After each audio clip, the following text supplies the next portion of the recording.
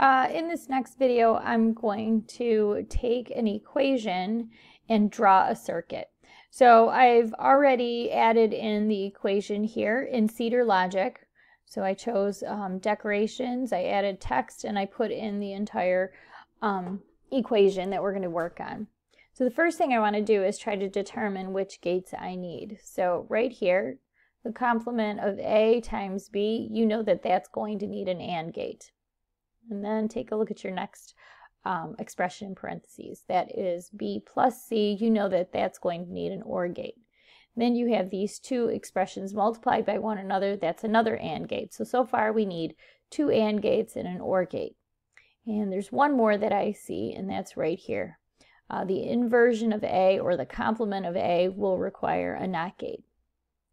So let's start building. Go over to your basic gates, and as we said, we're going to need an AND gate for the first expression in parentheses. We'll need an OR gate for the second expression in parentheses, and then we'll need one more AND gate for the output of this expression, output of this expression, ANDed together. So I'm just going to move these guys over. Now you need an inversion, so you need your NOT gate. Go over to invert and connect, and we'll choose the small one. We can use the small one in this case, and that's going to go right here. Now you need your inputs. So if I assume that this is A, right, this is going to be A coming in here. This is B, this is going to be B, and this is going to be C. You'll need 3 toggle switches. So go over to input and output. Put in your toggle here for A, your toggle for B, and your toggle for C. Now B, you'll be able to reuse. So you'll have B connecting here, but you'll also have B connecting here. And Cedar Logic allows you to do that. So you can space these out a little bit, just make it more easy to see, more pleasing to the eye, if you will. Try to line everything up. And then let's label next. So bring text over for A, for B, for C.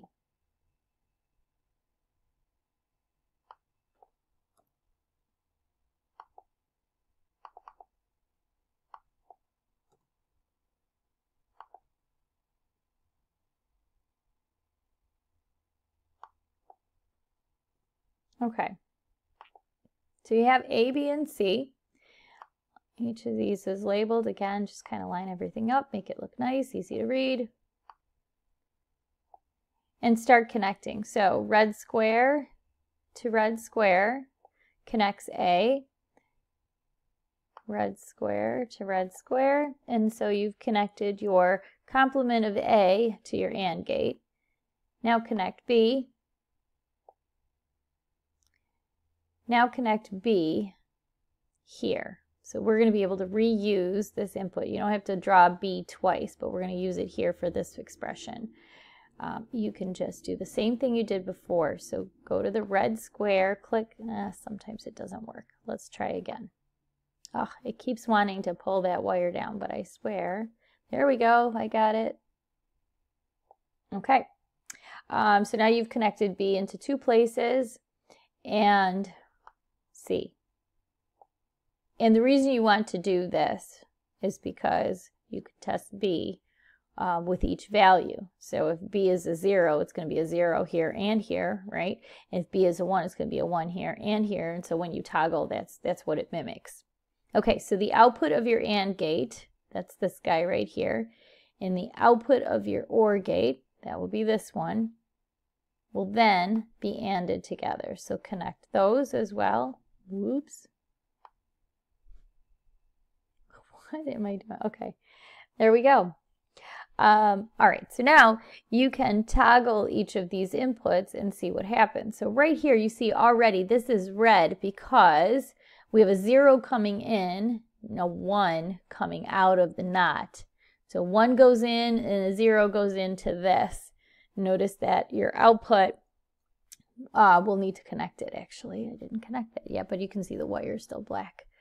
So go over to input and output and connect your LED. Okay, so here's going to be our output so we can see what the value is, whether it's a 0 or 1.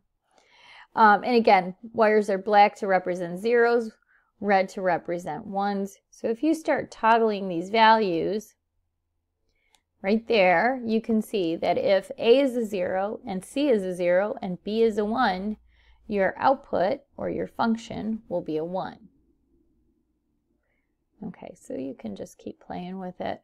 Turn this off and see what happens, right? The only time your function results is in a 1, looks to me, is when your B is a 1. And you can plug numbers in here to see if that's true. But you mimicking this behavior shows us that as well.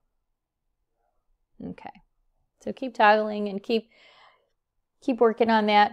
And in this next video, I'll show you how to expand, reduce, minimize your function, and then we'll compare the circuits side by side so you can see the difference.